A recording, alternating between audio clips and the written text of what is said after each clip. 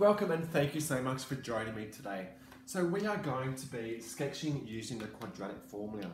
Now the first thing I want you to think about is if you don't know what the quadratic formula is, the equation, make sure you go to the proof and have a look at it. Because it's not just about memorizing it, it's about understanding where it comes from. So our formula is negative b plus or minus the square root of b squared take 4ac divided by 2a. So that is our formula and that will give us our x values. Now, just remember, if our square root is a negative, that means there is no real number, and if we're thinking that there's no real number, it just means that there is no x values. So our turning point is not on the x-axis. Now, if we are thinking about our formula, because remember we're using the quadratic formula, so that's the only thing I'm focusing on today. If our square root is a 0, it means there's 1, which means that point will be our turning point. So that is just bearing in mind of how we can use this formula. So to start off, we've got y equals 2x squared plus 4x minus 3. Now to start off, I am going to be writing our equation of a quadratic. Y equals ax squared plus bx plus c. So I know straight away that based on a, we have got a min. I know a is 2, b is 4, and c is negative 3. So I'm just going to input those into this equation. So negative, then I've got b is 4, plus or minus the square root of, 4 squared, minus 4 times 2 times negative 3. Divided by 2 times a is 2. So all my inputs I've just put in brackets. Now I'm going to simplify. Negative 4 plus or minus square root. 4 squared is 4 times 4 equals 16. Minus, now negative 4 times 2 is 4 times 2 equals 8, so it's negative 8. Then negative and negative equals a positive, so it will be add. 8 times 3, 8, 16, 24. Over 2 times 2 equals 4. I'm going to get my calculator. Okay, so we're doing 16 plus 24, that equals 40. So I'm going to have two answers. I'm going to have negative 4 plus and negative 4 minus the square root of 40 over 4. To make it easier, I'm just going to write square root of 40 as a decimal, which is 6.32. So we're going to have two answers. One I'm going to put here, negative 4 plus this, the square root of 40 is 6.324 over 4, and the other x value I'm going to have is negative 4 minus 6.324 over 4. So if I just quickly work that out, negative 4 plus 6.324 divided by 4, and that equals 0.58. 0.581.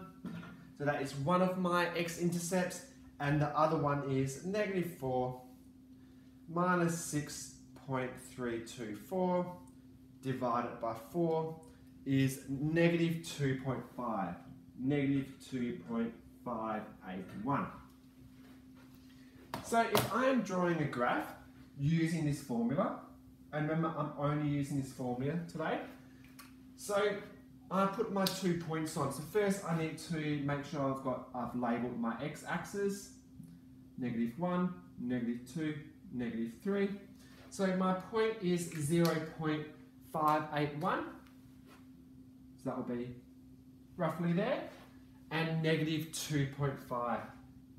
So roughly here. So those are my two intercepts. Now I know it is a min because my A is positive, so it's going to be down here somewhere. The only other thing I need to find now is the halfway point between these. So if I add these two together, and then I divide it by 2, so 0.581 plus negative 2.581, if I divide that by 2, I get negative 1. So that means my turning point will be negative 1. When x is negative 1, I need to find now what y will be. So I just insert this into the equation. So I go 2, so y equals 2 negative 1 squared plus 4 negative 1. Take 3. And I solve it. Negative 1 squared is 1. 1 times 2 equals 2. 4 times negative 1 is, I'll change that to negative 4. And then I've got take 3. So I've got 2 take 4 equals negative 2. Negative 2 take 3 equals negative 5. So my turning point will be negative 1, negative 5. So negative 1, negative 2, negative 3, negative 4, and negative 5. So right here. Now I'm able to draw my graph.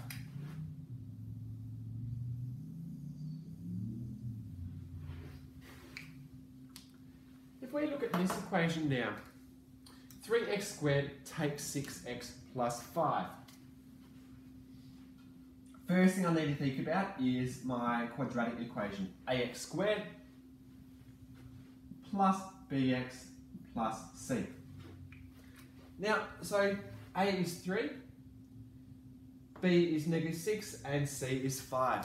Now, the first thing I need to do is substitute the values into here. Just remember, if this is a negative, then we know it doesn't go through the x-axis, and I will need to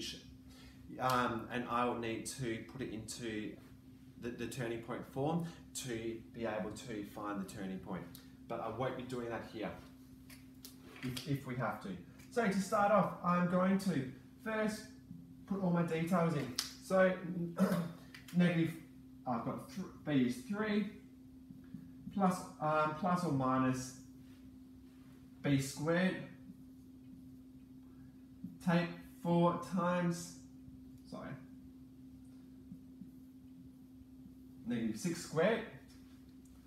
Take 4 times a, which is 3, times c, which is 5. Okay. So let's see. Divide it by 2 times a, which is 3. So let's start off and simplify this. We have negative 3. Now, I wrote it down wrong. b is 6. So we've got negative 6.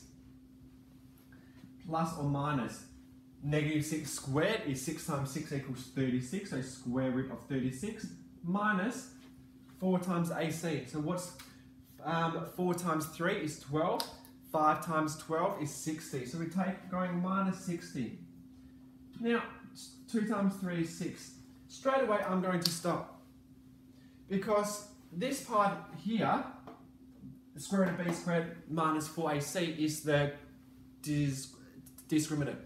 And that just means that tells us how many x values we have. And right now I can tell that we are going to have no real number out of this.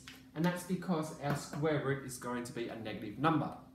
So I know straight away my turning point is not cutting through the x-axis. So it's either going to, because I know it is a positive a, I know somewhere, either on this, here or on this side, it is going to be looking like this.